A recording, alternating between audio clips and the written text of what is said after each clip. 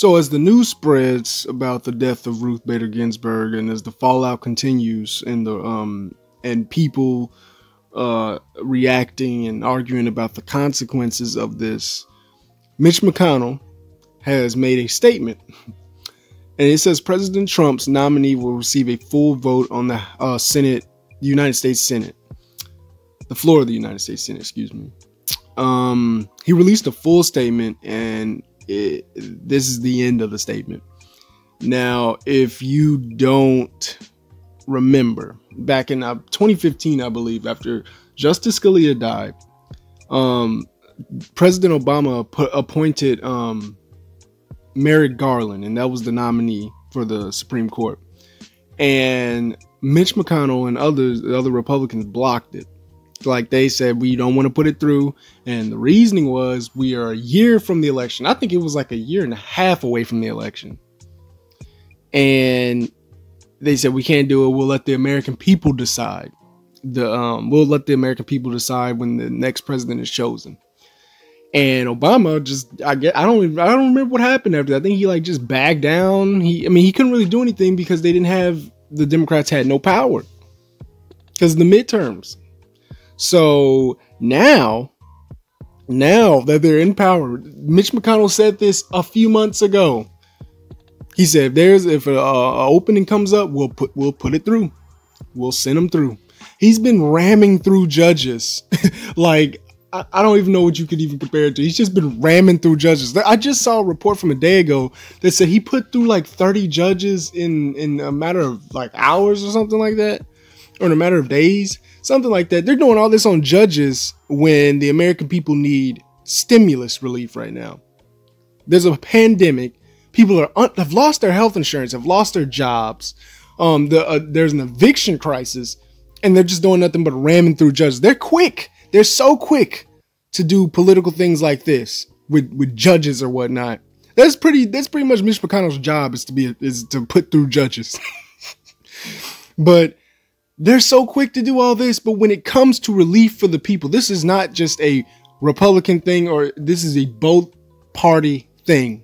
The establishment of both parties, this is the problem with them. They completely just neglect the American people. They neglect them. And that's not even an overstatement, because they sit there on their hands all day because of things that are politically convenient, to be politically convenient. And you see how the quickness of this, he said, we'll put him through quickly. And they said he might put it through this fall if Trump appoints somebody right now. Ted Cruz is trending on Twitter right now, I think. Let me go back and look. Let me just look at this. Let me just look. Trending. Let's go to the trending. RBG, Supreme Court, Ruth Bader Ginsburg, SCOTUS, RPG,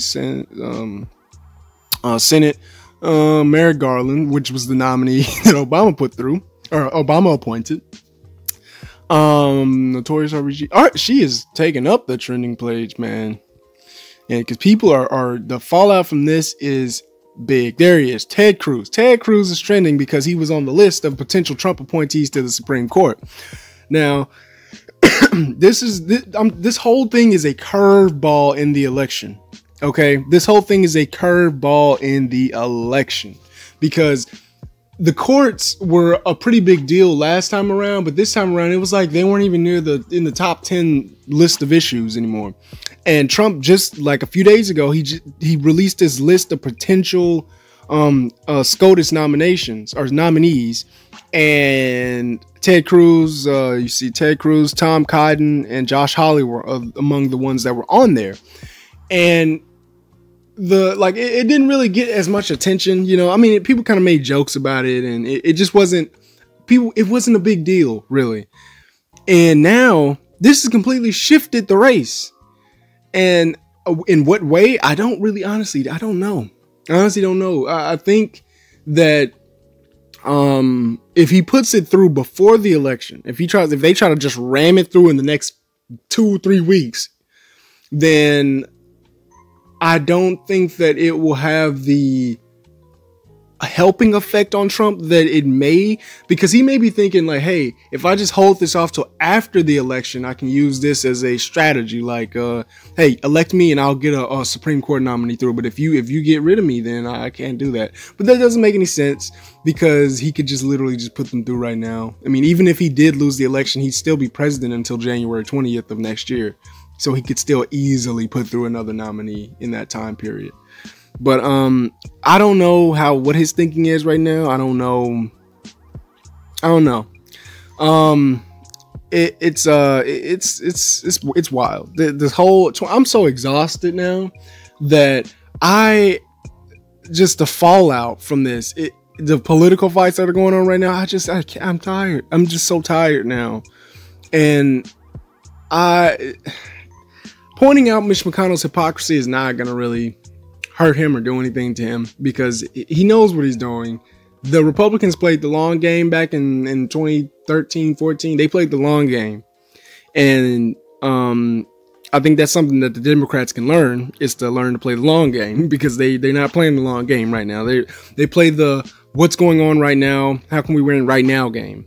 But you see, they were planning this. From the moment Obama got elected, they've been planning this. So they have been prepared for this. But yeah, that's what Mitch is gonna do. He's gonna apparently send him through, like he said. Who will be the nominee? I have no idea. If Trump even does it, like if he even attempts to nominate somebody right now, I have no idea. But yeah, what do you guys think about this?